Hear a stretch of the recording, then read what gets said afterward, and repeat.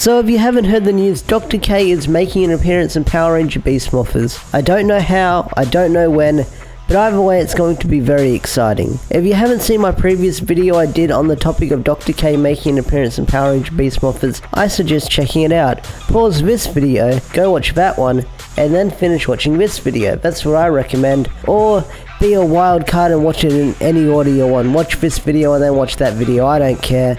It doesn't matter. But anyway, this video is going to be focusing on a topic or a theory discussion on how Dr. K can help the Power Ranger Beast Morphers.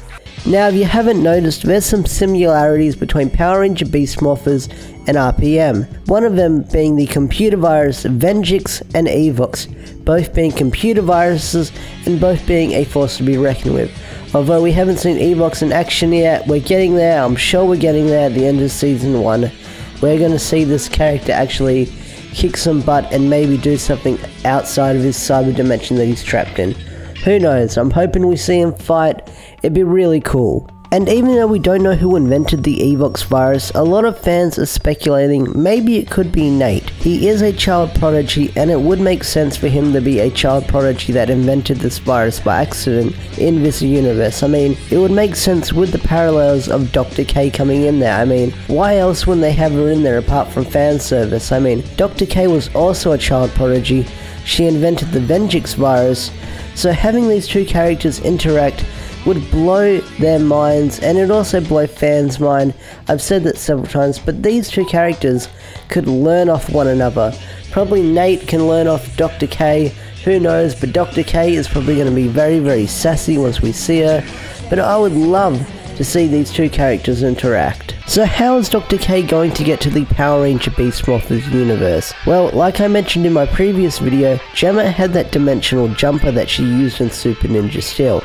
And of course, if Gemma's got one, of course Dr. K is going to have one. And no doubt about it, I'm guessing Dr. K was probably the inventor of that device in their dimension. I'm sure that every other Ranger invented different ones to hand around. Wes has got one, Coda's got one. They're the guardians of their dimension. And it's really cool to see them be the guardians. So I'm sure that Dr. K is probably going to tinker with it, and that's how she winds up in the Beast Morpher universe. And that way she learns of the similarities between this universe and her own. Now I'm sure once she arrives in the Beast Morphers universe, there's going to be a few jokes about the outfits being made of leather and not spandex.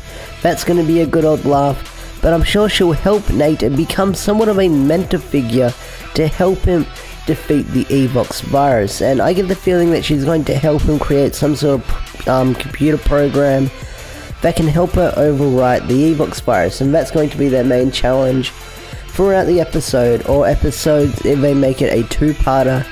And that would be an interesting thing to see. But I get the feeling like she's going to help him create some sort of computer virus that's going to destroy Evox. Everyone's going to get their hopes up.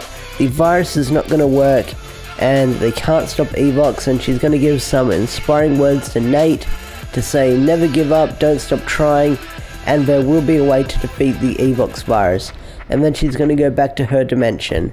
And that's my basic outline for the plot of this episode. And that's where I'm going to wrap things up with this discussion video, because this news is fairly new.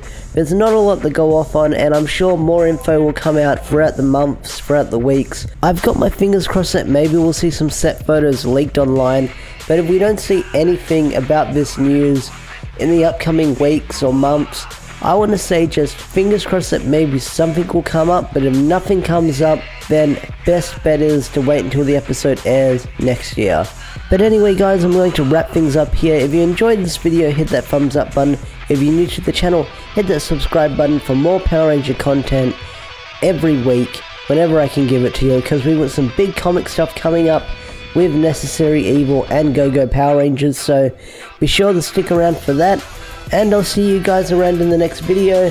Peace out, take care of yourself, bye, all that good stuff.